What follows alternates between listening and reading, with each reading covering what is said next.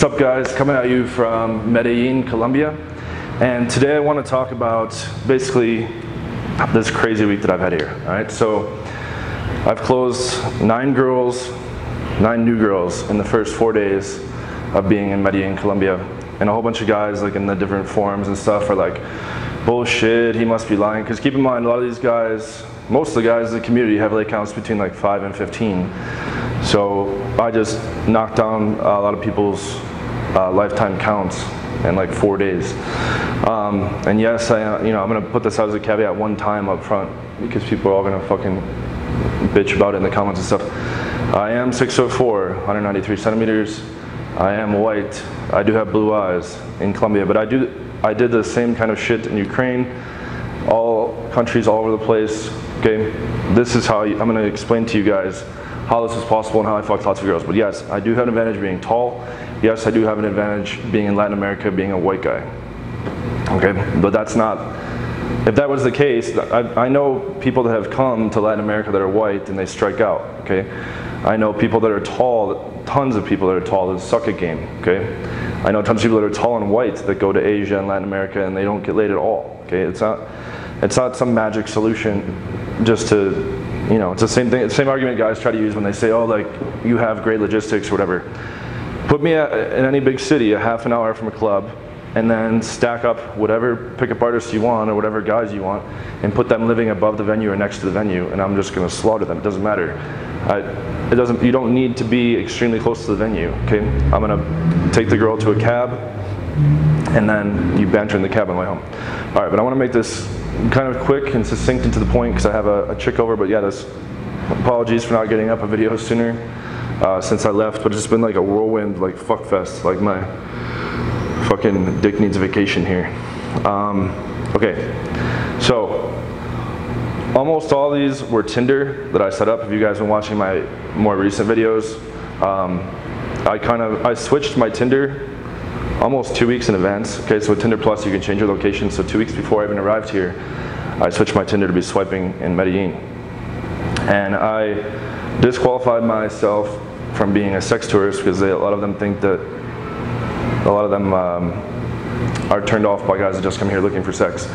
So I said I live here for work. I'm from New York, but I live here for work. And I talk about that more extensively in my online game video on my channel. Okay, so now this isn't, I don't want you guys to think this is Tinder specific or this is just some phenomenon of a white guy in a Latin American country. This is how I've gotten up. I just did numbers 813 through 821, all right? This isn't just some like little random freak thing, okay? This is how I've been doing this all along. I'm gonna kind of break down exactly how I've been doing this. So, the key, and that 5-hour video that I have, the tactical game breakdown on my channel, it's like this long rant. I drink a whole bottle of rum, it's out of control. And in this video I talk about how game is a system, right? I break it down from a macro level in a flow chart, and I show you're acquiring leads from night game, from day game, from online game. Those leads turn into dates, and then you close dates, and then you put girls on rotation. Like that's literally the whole machine, right? Like I already have a rotation here. I know it sounds silly because I've only been here, today's like day number 5, but I'm already repeating chicks. Like I've repeated, out of those 9, I've already repeated like 4, and there's another one over here right now on the way to repeat. So I've just built a rotation in under a week, and 9 lays for 4 days is pretty solid. I think my record is 17 new in 12 days, right? I mean, that's all I've been doing, right? Like I'm behind on some work and I haven't really had a chance to record, and we've fucked off the gym and we're doing like some kickboxing drills and shit, but yeah, everything else just kind of like got pushed aside as we fucking tore through, and Sonny's been doing the same shit. I think he's fucked 6 or 7. Okay, so the name of the game is you put leads into the funnel, okay, at the beginning. Night game, day game, and online game. Okay, online game, Tinder and Bumble. Day game, streets, malls, public shit where there's people during the day. And then, which I'm not a fan of too much. And then night game, bars and clubs. So, I'm gonna be doing night game tonight and tomorrow. There's the wash. Because it's the weekend, but I heard a lot of the fucking chicks that are at nightclubs here are hookers, which, you know, I'm asking because like prostitution is like a big thing here. So I'm asking like each girl, like, you're not a hooker, right? Before I even meet up with her over Tinder. Like I already get her number, but then I ask before we meet up, you're not a hooker, right? Because like some of them are, so I've been screening those out. And I did go out to a bar from a nightclub and I did pull, but there was like all these fucking chicks approaching that were hookers. Okay, so getting straight to the point, the name of the game is put leads into the funnel, okay? In this particular situation, since I wasn't here yet, I used Tinder, and since a lot of the chicks at the clubs are gonna be hookers, which I don't want, on Tinder, I haven't ran into too many. It's like maybe like 5% or 10% on Tinder. And a lot of them like say it in the profile or shit like that. So then after that, it's just working the leads to set up dates. And I have a 5-part series on this channel, about how to work leads. And like the more I think about it, where I'm coming up on 1,000 leads now, I have a lot of experience with this, with every aspect of it. The more I think about it, I think the most important aspect of game, you know, there's a bunch of other ones too that are, you know, up there. But I think probably the most important is your ability to acquire leads and then work those leads into closes, right? Like when I was focusing hard on business and the gym and stuff like that before my trip here, I didn't really have many leads coming into the funnel, right? So I have like this extreme skill set and this optimized method to put them through the funnel, so to speak, and close them and put them on rotation. But I wasn't even really getting many leads, right? So like my lay rate, so to speak, like slowed way down. I think I did like 10 in like 6 weeks, which is like really slow for me, typically. And now here we are where I'm like going full at it, and it's 9. I just need to check because this girl's in the way. Okay.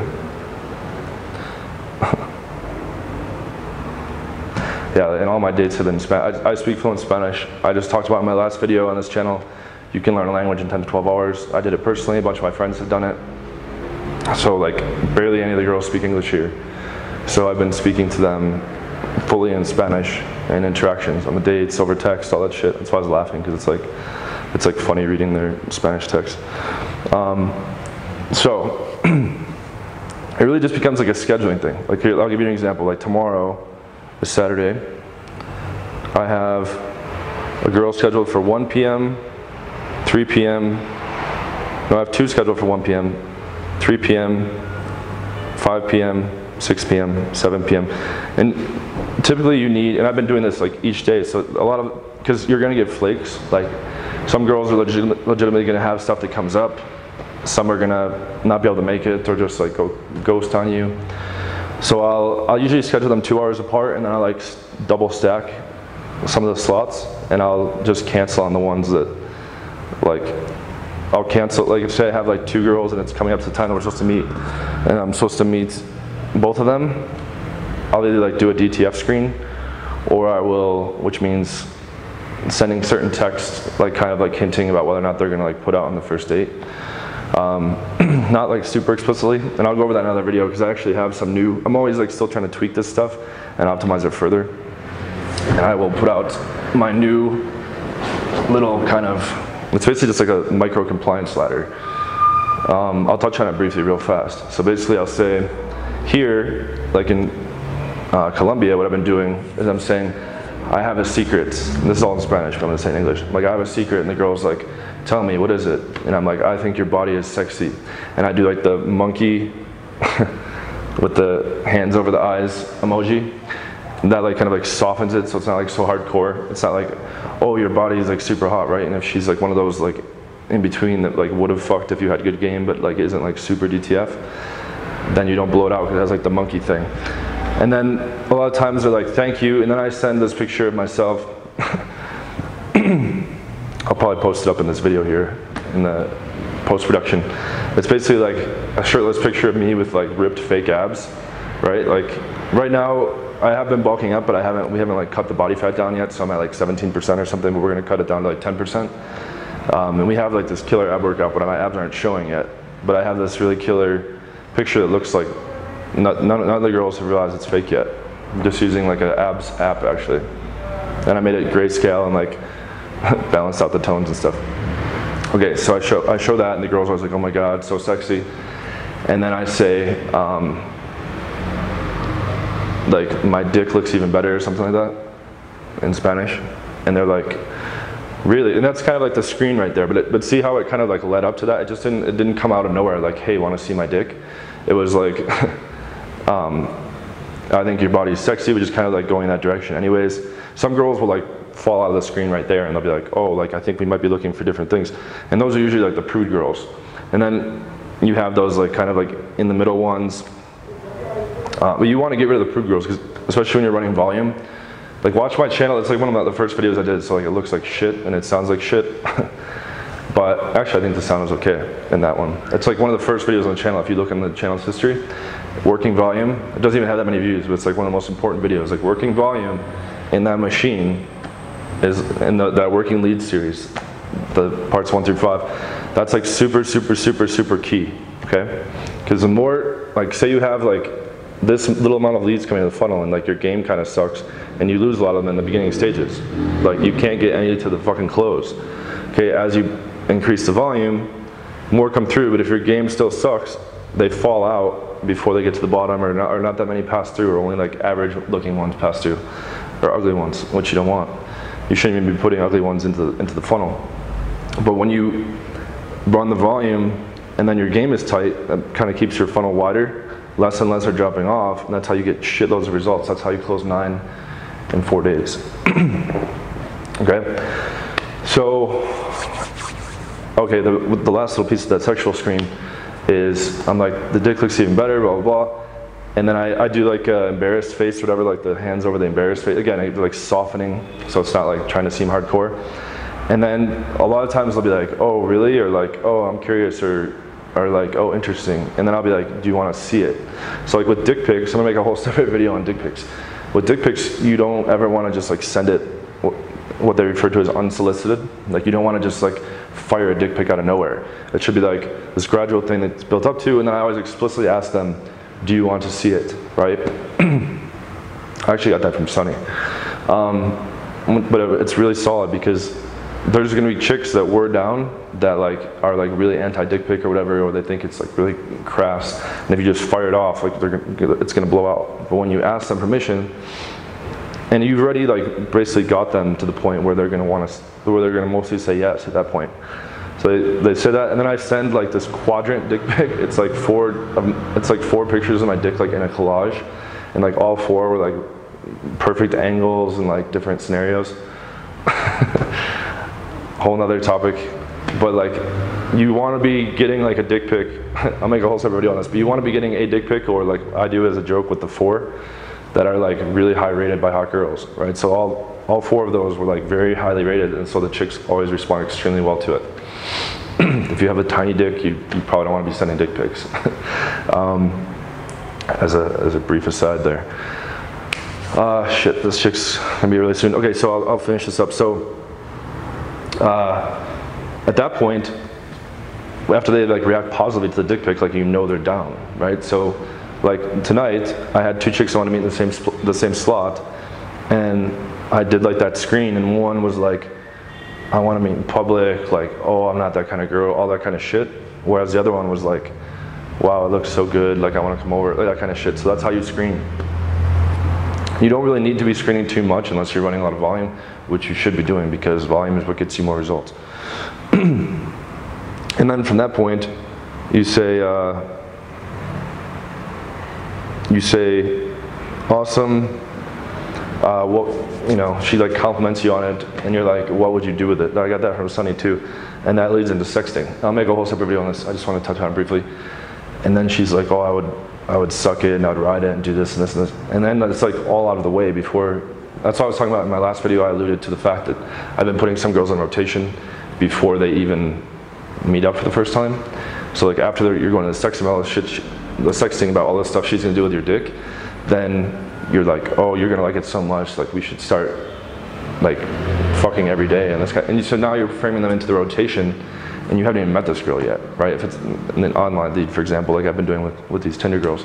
So I've had girls like on board to just start like fucking me and giving me head daily that I've never met before, because my profile is high value, the pictures are high value, the description is high value, my texts are alpha. I built this micro compliance ladder to a sexual screen. You know, imagine if I had just been like out of nowhere, like, hey, want to see my dick, or just out of nowhere I fired the picture. That same that same girl that was like all into it could very easily just like block you, because it's the same thing as like guys that don't do any escalation physically, and then they get home and they like start trying to go for it all of a sudden as like this big deal move, and the girl's like, what the fuck is this, right? Because the frame wasn't set, and that same girl would have fucked a guy like me, like 99%, you know, in this particular scenario, whereas the guy that's like bringing the escalation out of nowhere, or the sexual verbals out of nowhere, is gonna seem like a fucking creep or seem like a weirdo, okay? So, okay, that's the sexual screening part. But I just want to give you an example. Like, I just stack up all these slots, and then, you know, I get into extreme detail about how to run your dates and close your dates in my product. It's not a plug. I'm keeping certain things off this channel. Like, I don't want to do a disservice to the guys that have bought the product. But I'm running my dates like a machine. Okay. Most of the girls want to meet in public here. I've only had like one or two that have came straight to the house. I advocate in the US, in the United States, doing dates straight to the house, to split a bottle of wine, right? And I have a video about that, framing dates straight to the house. And then I have another video about how to close once the date comes to your house. But for these dates, they've just been a bunch of chit chat. You know, like they all think my accent is cute when I'm speaking Spanish. And, you know, the place I had, I just switched apartments. So the place I had before had a terrace. I'm like, oh, let's go to the terrace and have more drinks, right? It's low pressure. And then, of course, we didn't go to the terrace. We just went straight to the bedroom. Oh, I took like these pictures. If you guys follow me on Instagram, you see the picture I took with like the little fucking Yorkies or whatever. I'm using that as a main Tinder picture now, and it's crushing it. It was taken with like a pro camera. And I have like 4 dogs from this dude that just happened to be walking by. It was like perfect timing, and it's like this nice, like picturesque scene and shit like that. It shows off the new tat. So,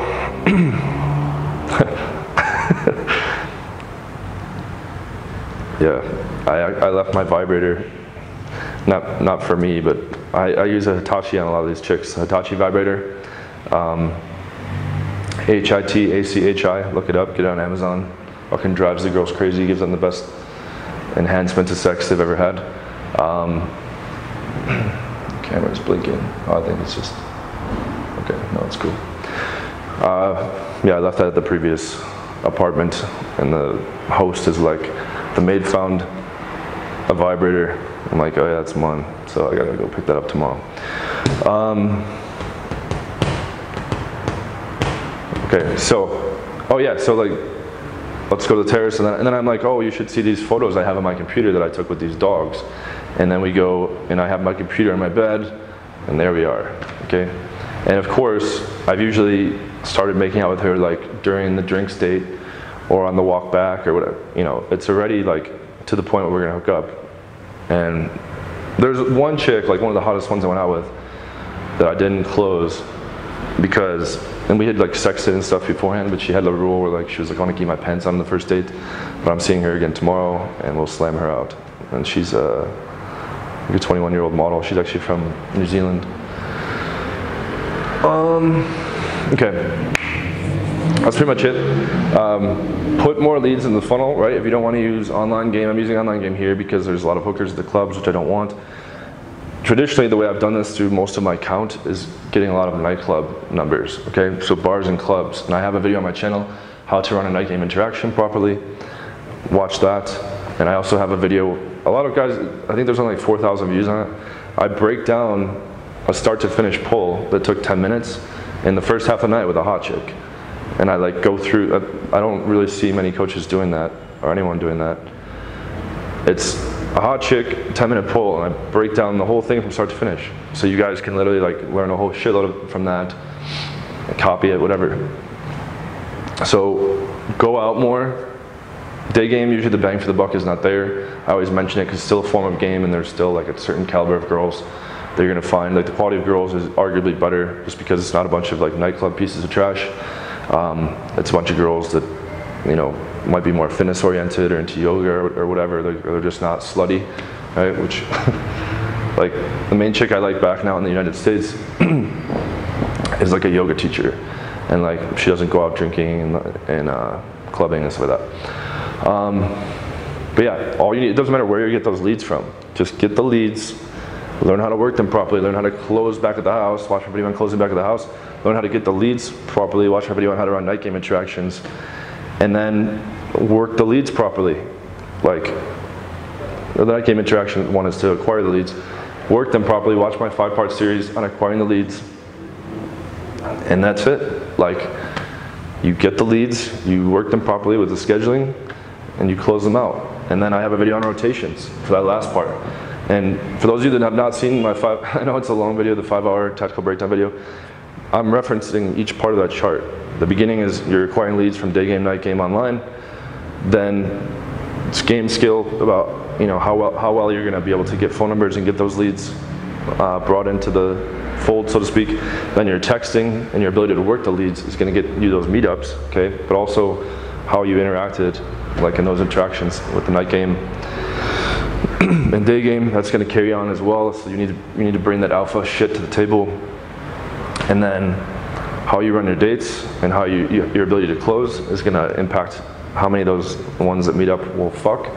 And then watch our video on rotations to learn how to retain these girls, okay? So like, a lot of the way that I've been doing it with these girls here to retain them is like when I'm banging them, like I'm giving them like the full fucking run through. Like the first girl I banged her like 7 times. It was like afternoon, night, slept over, next morning.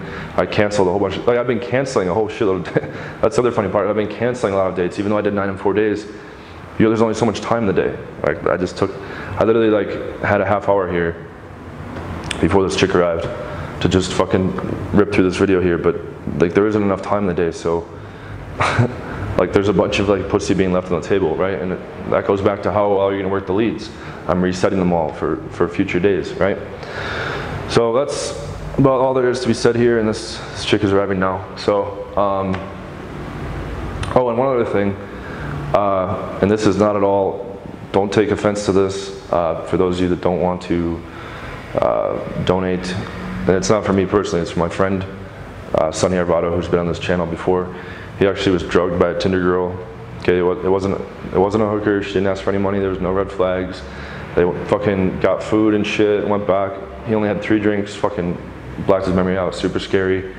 She took his camera, she took his watch, she took all his cash. It's really fucked up. So I started a GoFundMe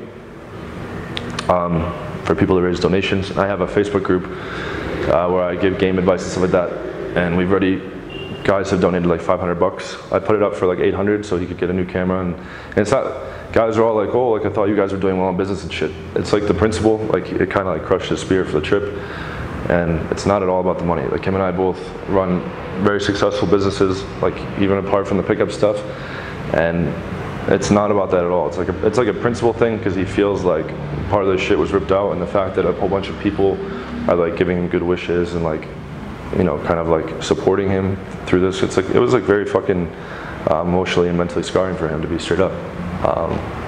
And it kind of razzled me a bunch too, because this chick was in our fucking place and fucking drugged him. And luckily I didn't get my shit stolen. But yeah, I'll put that link in the bottom. Again, don't take any offense. There's no pressure here. Like some guys in the group were like, "Oh, that's so rude." You know, it's literally like I'm trying to do like a good thing for my friend, and just have him get a new camera so he's gonna be using mine for YouTube videos and shit like that. But it's $800 and there's like 300 remaining. So like if you want to throw $20 or $50, that's cool. And that's it. So. Oh, and last thing, I promised you guys I would do a day game poll, which means taking a girl home, breakdown from start to finish. Once we hit 2,000 subscribers, we hit 2,000 subscribers right when I was leaving for Colombia. We actually hit it on St. Patrick's Day. Thank you guys for that. Keep sharing the channel. It's gonna snowball and get much bigger. Don't worry. I have a whole bunch of stuff in the works. I have collaborations coming out with guys with 100K plus subscribers, but I will get around to doing that in the next few days, hopefully. And I will post that. It will be a day game breakdown from approach all the way to taking the girl home of a daytime pickup, okay? Which should be, you know, I have a fucking nighttime pull, taking her home from nightclub start to finish, and now I'm gonna put out a daytime one, okay? So that's, normally I would only release that kind of stuff in paid products, but it was kind of incentive for people to help share the channel. I want this content to reach as many people as possible because I do believe, despite having less subscribers or less views than a lot of these other pickup channels, hopefully you guys have realized this, because I get messages all the time that this shit's like changing people's lives. They're finally getting laid. It's finally clicking because I'm cutting through all the BS and I'm delivering it straight up, right? Like I'm no bullshit. I don't make up results. I don't make up skills. I actually have the skills. Like some guys are like, oh, I don't believe 9 and 4 days. Like, I've made it abundantly clear throughout my whole pickup journey and with my whole reputation as a pickup artist that I will never lie about, like the New Zealand chick.